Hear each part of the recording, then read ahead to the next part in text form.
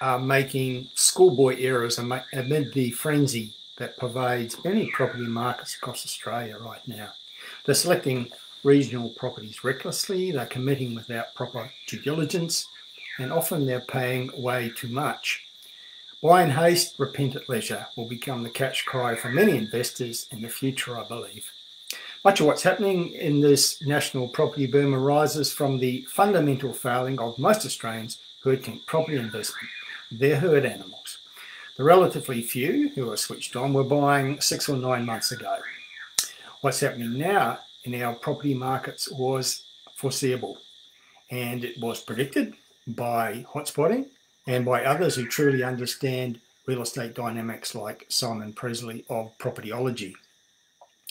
Investors who make it their business to stay informed, who have built a team of trusted advisors and who are research-based in their decision-making, are in the market well ahead of the rampaging pack. But they're the exceptions. Most people simply follow the herd. They're in the market right now, or trying to be, because they heard there's a boom on. They haven't done any work or thought too deeply about it. They've simply joined the stampede. Now, right now, it feels like you could stick a map of Australia on the wall, throw a dart at it, buy wherever it lands, and make money in the next 6 or 12 months. But what about the longer term? Does the location of choice have the credentials to provide sustainable long-term growth? Even in rapidly rising markets like we have now, you need to make good choices about location.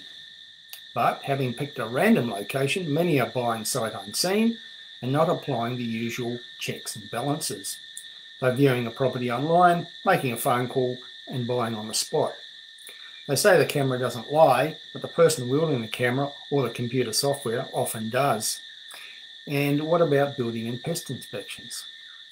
Now, to complete the trifecta of big mistake that many are making, buyers are often paying above market value.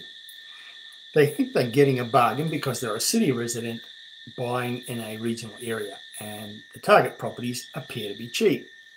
Now, I had a recent conversation with a Sydney resident about the market in the Queensland Regional Centre where typical houses cost in the 300,000s. He went online while we were speaking and looked at some of the properties for sale. And his reaction was, wow, that's really cheap. And he was ready to buy on the spot.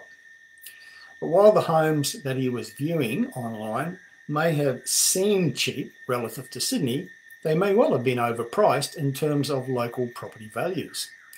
Many vendors are asking silly prices because I've heard that many buyers are doing silly things. And as a result of this kind of activity, median prices are rising rapidly. Local buyers are complaining because they're being priced out of their own markets by buyers from the big cities. Everyone involved in the process, except perhaps vendors, would much prefer more normal markets.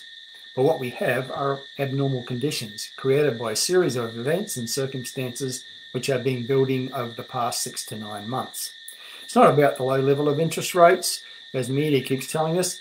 It's being generated by economic and other circumstances, which I've discussed in this forum some weeks ago. 16 dot points on my list of factors generating Australia's first genuine nationwide property boom in 20 years. But fast rising prices may not cover the mistakes that many investors are currently making.